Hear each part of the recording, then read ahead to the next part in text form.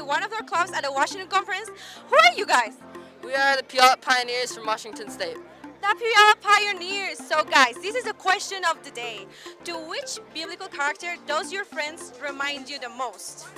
This guy reminds me of Saul, the king, because he can change his mind very quickly. He reminds me to Jonathan because he's my best friend. He reminds me of James because he's very practical. He reminds me of Peter because he likes fish. Moses. He's tall, he's defiant, and he always likes big sticks like Moses. When I think about Joel, I think about Samuel because he always has something wise to say. He always is trying to lift people up and tell them what they need to know. I think of Eric as David because he's strong and independent and he doesn't let anyone boss him around. Goliath because he's big, he's strong, and he likes being in charge. I think that Levi is Daniel because he defends himself and don't let nobody do nothing to him.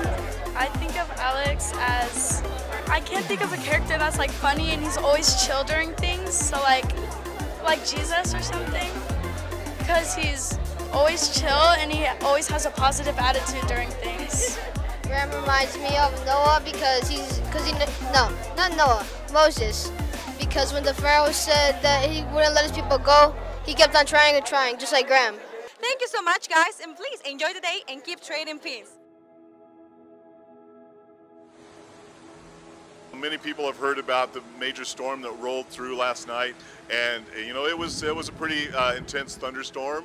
And I just got to tell you a quick story about how the day ended, because my wife and I were out at Walmart where everybody else was at that time, and we were looking for some bedding to help some people that were out of bedding. And we got there. There were no sleeping bags and no blankets and no tarps or anything. It was all gone.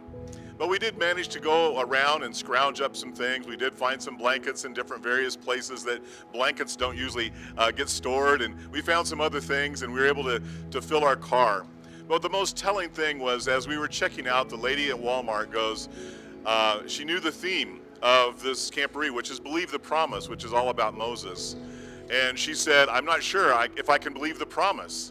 And my wife turned to her and smiled and laughed and said, you know what, just because it says believe the promise, it never says that it's not without trials. And the lady goes, you know what, you're right.